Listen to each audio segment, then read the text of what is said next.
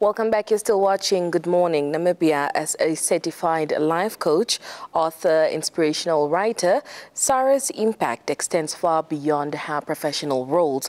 She is passionate about advocating for innovation, leadership and women empowerment, recently receiving the prestigious Ambassador of Parliament Award of Honor at the African Union Commission on Science and Culture Award in Addis Ababa, Ethiopia. Sara's dynamic work blends with faith, leadership and empowerment, making her an ideal role model for aspiring leaders and change makers across Africa and beyond. She now joins us in studio to talk to us about her remarkable journey and also the work that she does. Well, Sara, good morning. Good morning. Thank you for having me. Thank you so much for joining us. Thank you. Congratulations. Thank you. Thank you so much. Amazing. Talk to us about the entire award, the Ambassador of Parliament Award.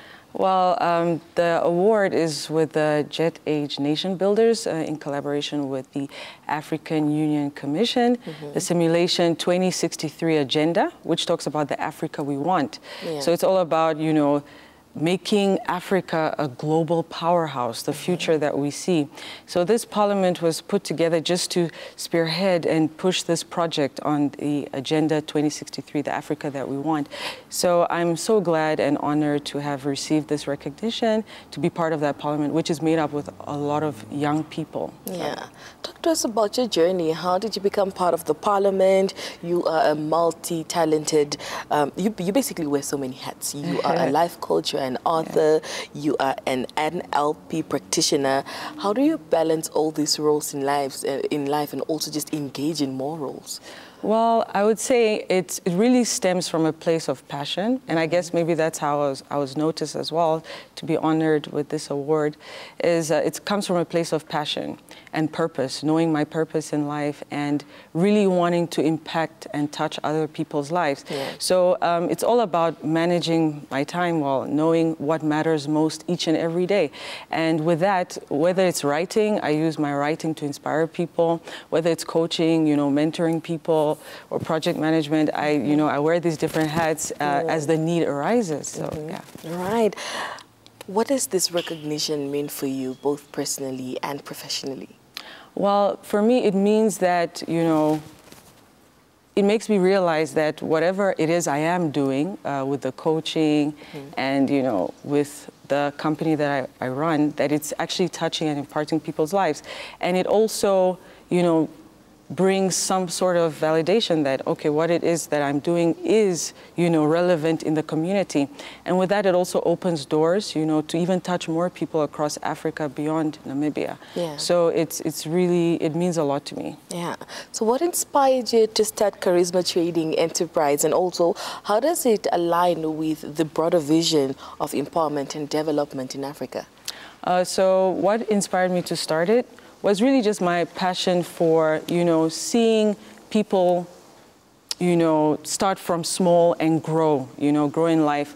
Because where we are today, you know, let me say with society has a lot of expectations of people, you know, and people go through a lot of challenges, especially with youth nowadays, you know, the issues that you hear amongst young people. So I started this just to really motivate and inspire people. You know, I'm a person of faith, so to help people discover their purpose in life and, you know, to be who God has called them to be.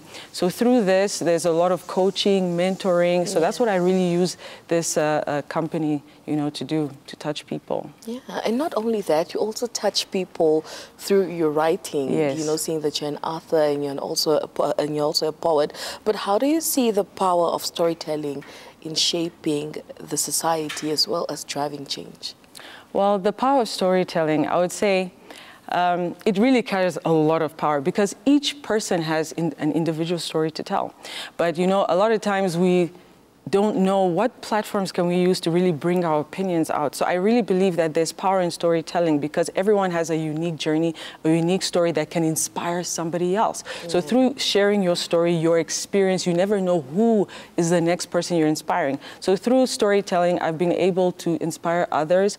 You know, when we talk about the African Union Agenda 2063 that talks about the Africa we want, I didn't even know that, you know, all of this was going to happen. I used to write back like years ago about about, you know, Africa, shifting Africa from the back seat to the front seat. I would just, you know, write these articles and put them in the newspaper, not knowing that, you know, some people would pick it up and be like, oh, okay, no, we want to know more about this and we want to have you on board. So storytelling really carries power. It can also change the narrative. When we talk about be the change you want to see, you can be the change you want to see even through what you write, through sharing your story. So, yeah. Amazing. Now, you've worked with several organizations on different initiatives and projects that are definitely bringing change to the world, not only the world, but specifically Africa. Can you just talk to us about one of the projects that stood out for you? Well, I've worked on a number of projects. I've worked on projects in the United Kingdom as well. Projects such as we work on global brands. You know, we help even African brands to, you know, shine, small-scale businesses to really bring themselves on a global stage. And then also working with young people, I think that's one of my greatest passions. I work on a project called the Faith Tribes. It's a community of youth from the ages 16 to 35. We really help young people to discover their purpose in life and to pursue, you know, their career path, and, you know, just giving them guidance and so forth. So it's really been a great journey, also working with university students and, you know, helping them day by day. All right. In your experience, what would you say is the most powerful thing that individuals can do just to create positive change when it comes to their communities? I would say lead by example. So a lot of times we talk about change, but many people don't understand that in order to, you know, foster change, it has to begin with you. So be the change you want to see. I always say this, that your perception creates your reality. So whatever you perceive, the way you see life, the way you treat, you know, others, it will ultimately determine the type of society you live in and what happens around you. So we must be the change that we want to see, and we must lead by example. All right. Well, Sara, this is definitely not the last time we're having you, Thank you so much. Good Morning Namibia. We love the work that you're doing. Congratulations on the awards again, and we can't wait to see you, you know, bring about the Africa that you also want to see and be in. Thank you so much. I'm grateful. All right. Well, Good Morning Namibia continues after this. Let's not forget that Carol is still doing his live painting, and he is doing it live right here on Good Morning Namibia, something we've basically, you know, never seen. I've never seen. It is coming to life slowly but surely. We will bring you the entire, that is, painting at the end of the show, but that is the progress he is making as of late. We do see ice there. Amazing. Carol doing his thing.